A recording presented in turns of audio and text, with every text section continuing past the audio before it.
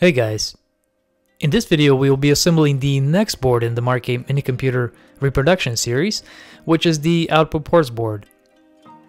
If you would like to purchase a Mark-8 Reproduction PCB set, which includes 7 boards, I will include the store link in the description.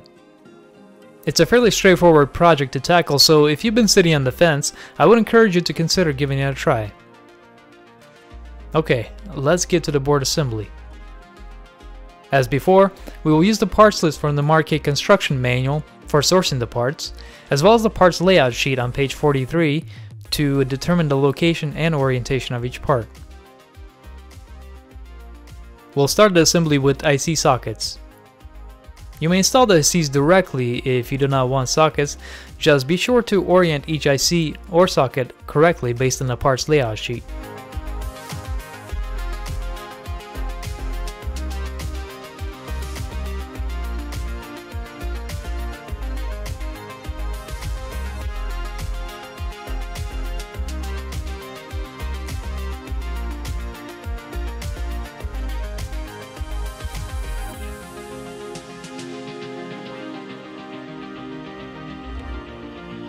Next, we will install the connectors.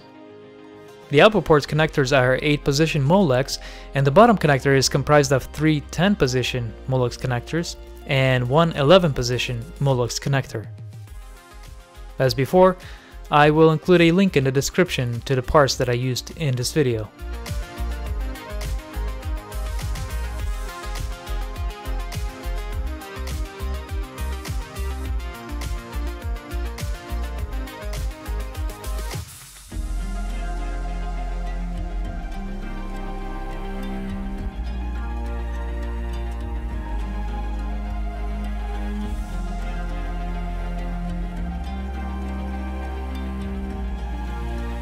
There are only 3 0.1 microfarad ceramic capacitors on this board, so let's go ahead and install them.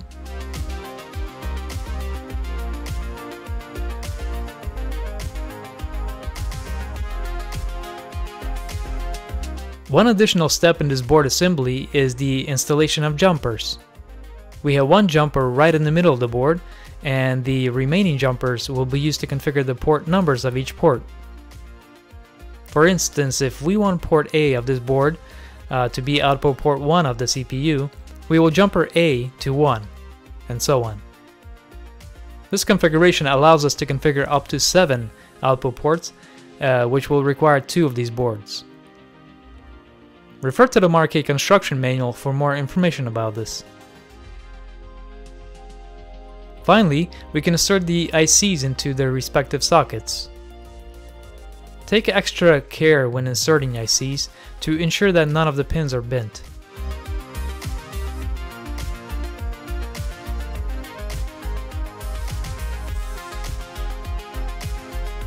I believe we are ready to test this beauty.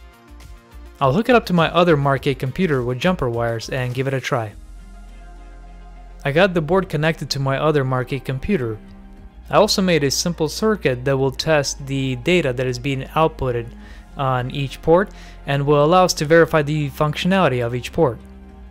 I'm going to go ahead and run a simple program and test each port.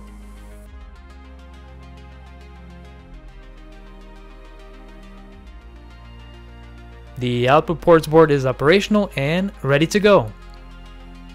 Thank you for watching, and don't forget to like and subscribe because I'll be posting the next video in this series very soon. Bye bye.